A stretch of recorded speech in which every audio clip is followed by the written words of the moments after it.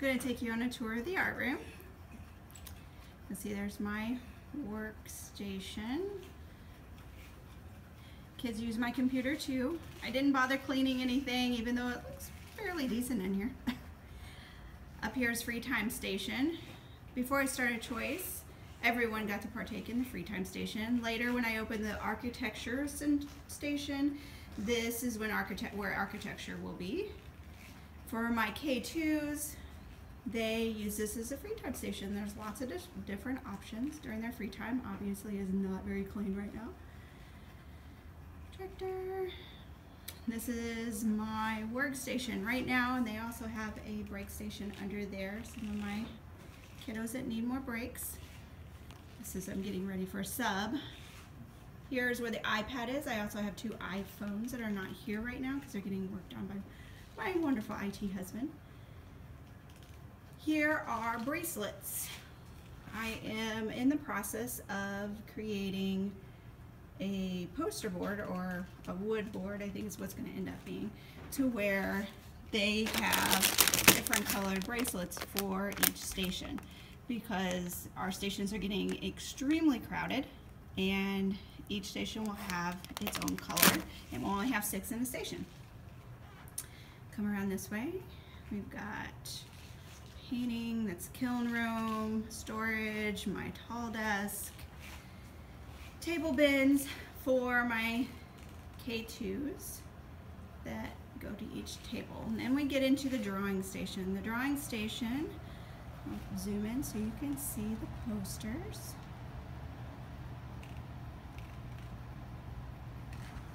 Wonderful ideas that I found on the internet. So many great ideas out there from other art teachers.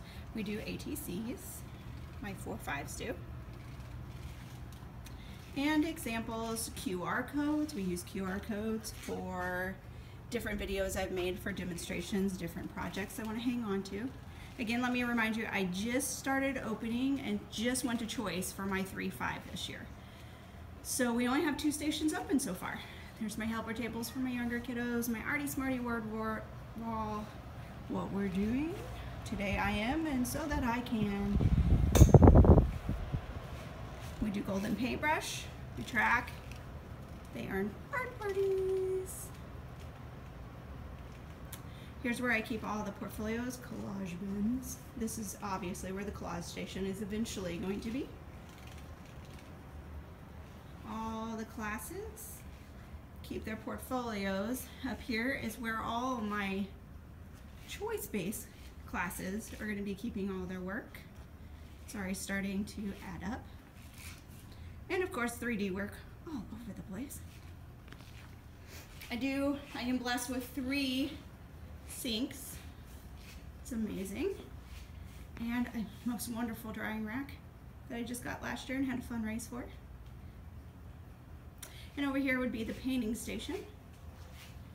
Zoom in. I made a painting station video for cleanup, setup and cleanup that kids need to watch. Sometimes they need a reminder when it's not cleaned up properly. And everything in the room is labeled so that kiddos can work their studio.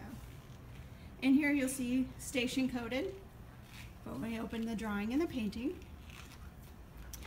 we keep sketchbooks, each class.